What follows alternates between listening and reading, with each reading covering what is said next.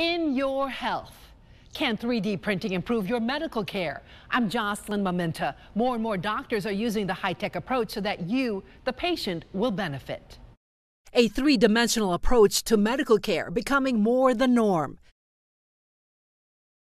3D printing painted a clearer picture for college student Emma Fuchs. You weren't going into it blindly. Who had 3 facial procedures since she was 15 years old. I was very nervous before the jaw surgery, especially because it's a lot happening, a long surgery. But it definitely, gave me insight into what exactly they're doing and how it would turn out.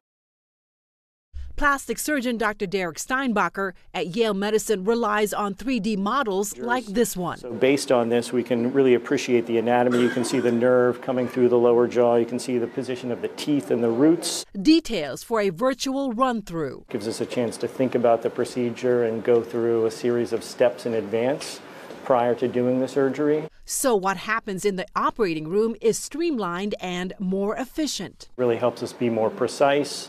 It helps us understand the anatomy. It helps us get the best results we possibly can. The 3D structures. Here we have a 3D model of a kneecap. Are produced from 3D scans here at the Yale Center for Engineering, Innovation and Design.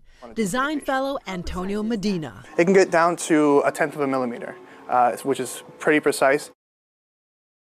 It can take up to 20 hours to build. So that they can take this and say, we're going to operate in certain locations. This is what your kneecap currently looks like. A more accurate view that can lead to better results and potentially shorter recovery time. Dr. Steinbacher says before 3D printing, most of the decisions were done in the operating room with a little less planning in advance.